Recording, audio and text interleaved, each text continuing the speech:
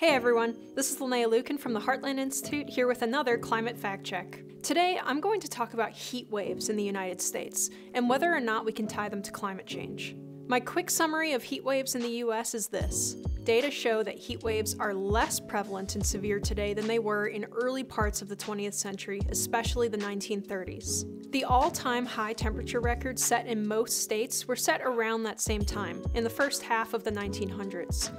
The most accurate nationwide temperature measuring network, started in 2005 by the National Oceanic and Atmospheric Administration, shows no sustained increase in daily high temperatures in the United States since that time.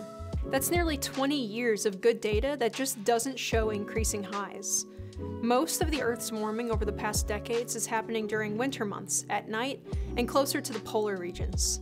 When you think about it, the United States covers a very wide range of biomes and climate regions, and large portions are classified as those that are prone to heat waves, like the humid subtropics of the south and the hot desert in the southwest. Heat waves have always been a natural part of our overall climate and will continue to be, whether global warming stops or reverses or not.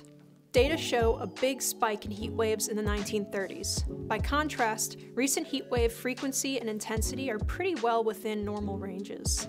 More than half of the US states' all-time temperature records were set or tied in the 1930s, nearly 100 years of global warming ago, and more states' maximum temperature records were set between 1900 and 1920, when global average temperatures were cooler than now, than were set or tied between 2000 and 2020.